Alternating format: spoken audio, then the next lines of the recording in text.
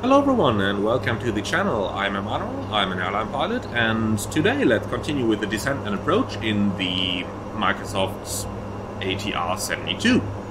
So we're about to start our descent and we have just gotten our descent clearance, so let's select our target altitude down and we can put it down all the way to 3,000 feet from where we are going to start the approach later on. Make sure that VNAV is armed, which it is right now. We see we've got VNAV Alt enabled and the VNAV deviation is showing, and as we're about to pass our top of descent, the airplane will automatically start descending then. As I've mentioned in my earlier video, once we actually start the descent checklist may plop up again on the procedure menu, even though we've done it before. And here you can see it popping up. So we have already read the descent checklist in the previous video, so I'm just quickly going to go over it in order to get rid of the descent checklist information here. And this pulls up the approach checklist, which is now ready for use. Do note that as we are leaving the cruising altitude, we can initially leave our power where it is to accelerate all the way to the magenta bug, but then we need to reduce our power in order to control our airspeed. If you are overspeeding the plane, it is going to exit the VNAV path mode and is going to go into a protective mode. So do keep an eye on your engaged modes over here. We are crossing flight level 100 in the descent right now, so let's switch on the landing lights, the seatbelt sign, the no device sign, and check the cabin pressurization system. There we go. We've got the cabin altitude descending, it's in auto mode, and we've got a differential pressure of 3.7. That looks good, so we can continue our descent like that. Okay, that is pretty much our descent preparation and our crossing flight level 100 complete. Next up already comes our speed reduction for our landing as soon as we have actually reduced as soon as we have actually passed the transition altitude and set our QNH. Now, for the purpose of demonstration, I'm now going to overspeed the airplane that you can see how it leaves the VNAV path mode when that happens. So I'm now adding a little bit of power, and I'm going to run the airplane into an overspeed here, just to give you a little demonstration on what to watch out for as you are descending. Here we go. You can see pitch hold mode came on, and you get the amber reduced speed message over there. So I'm pulling thrust off again, and when our speed is below 248, like it is now, we can re-engage VNAV mode. Like this. Now we're back on a VNAV, and it is going to follow the VNAV path modes again. Now, at this point, let's assume that air traffic control is friendly today, and is going to give us a shortcut. And you can see once again the overspeed situation there. So let's assume that our traffic control is friendly and giving us a shortcut. Let's go to VNAV, and in order to fly shortcut we press the DTO page and then simply select the waypoint where we want to go to. In this case that's going to be the Fox India 01. We could specify an inbound course and an intercept distance. However, for the purpose of today's video, let's go direct to the waypoint. Execute, here we go. And this is going to recalculate the VNAV path, obviously, and the airplane is now heading directly towards the final approach fix. Do note that VNAV is not simply going to initiate a deceleration like you are used to from your beloved Boeing and Airbus aircraft, so you will have to take care of that manually. Basically, when passing 6,000 feet, that is what my line trainers always told me on the 737, it's a good idea to start bringing back the speed to 220 knots. So I'm reducing the power right now, so that our speed is going to start coming back. When you are doing that, it is a good idea to also match that speed bug. So we'll go to managed speed over here, 220 knots. Do note that ATR usually does recommend keeping the speed in the managed speed and not using selected. So this is just a procedure that I can recommend you based on my experience as a pilot and not something that is officially recommended by ATR. Now, as we're approaching the final approach fix, we need to go out of the managed modes and into the selected. Now, at present, the airplane is not going to do that automatically, so here's what we'll do. Let's go vertical speed, heading select, match the heading bug. And now, let's select ILS 1 on the indicators. Do note that we still have to manually set the course of the runway. This is not happening automatically. So we can cheat real quick. Look down here, ILS 01, course 005 degrees. So I am going to simply select it to 005 at this point.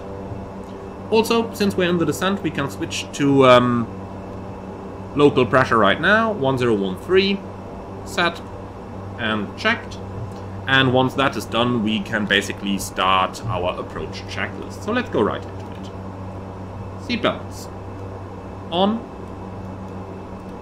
landing lights on, altimeters set and checked, cabin altitude checked. We did that earlier on, remember? Approach checklist complete. Okay, let's start bringing our airplane right into the ILS. We are currently a little bit above the glide slope, but the good news is that those turboprop aircrafts, they just drop down. So I'm pulling the power into idle. Let's go speed hold mode, and you will be surprised how well this thing is going to descend. So, approach mode is armed. And look at how quickly we are catching up again. The thing gives us 3,000 feet a minute over here. It's lovely, isn't it?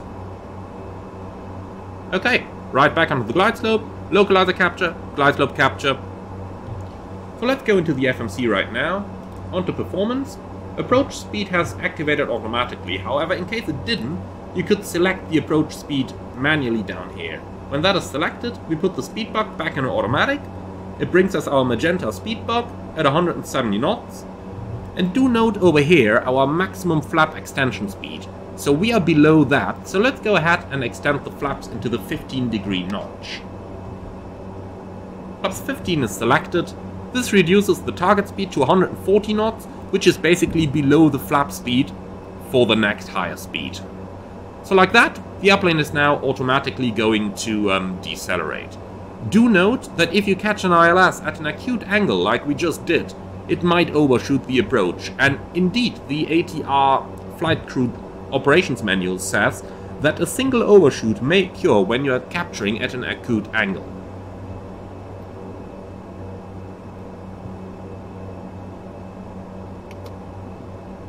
Alright, so with that we are pretty much done. Let's go ahead and disconnect the autopilot here and start manually flying the plane a little bit. And I'm going to align us manually with the runway centerline. When you intercept the ILS at an angle of 30 degrees or less, you will usually not have any problems flying onto the ILS. Missed approach altitude 2500 is set, and we can now go gear down.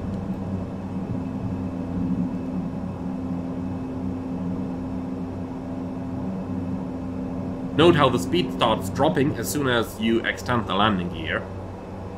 And once we're below the flap plugout speed for the next flap speed limit, which we have over here, we can now go ahead and extend our landing flaps. Okay, landing checklist, cabin crew advised, landing gear down, flaps down, power management, set into the takeoff position, speeds checked, anti-ice not required, external lights on, and that is the landing checklist complete. Alright, landing the ATR is quite easy. By the way, ignore that GPWS light here, that always comes on for whatever reason. So, landing the ATR is quite easy indeed. You don't have an auto throttle, so you have to use manual thrust, but as you can see, it is fairly easy to maintain. Now, we are going to continue, and basically we keep the airplane flying down towards the runway until we are at 20 feet, and then we will do a very slight flare. The plane flares very easily, so you don't need a lot there. 50, 40, 30, 20. 20, idle, 10. Flare.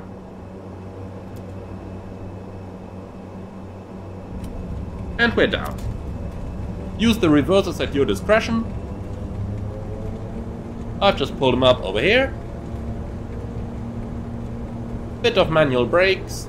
slowly return to the center line if you deviated from it, and that's pretty much it. Okay, out of reverse, vacate the runway, at a suitable exit, and that is it. Welcome to Fuerteventura Airport. As you can see, things can go quite quick on the approach itself, especially on the final stages, but the ATR is a very forgiving airplane. It really doesn't take long to reduce the speed once you've got the power or the power levers in idle, and that's it.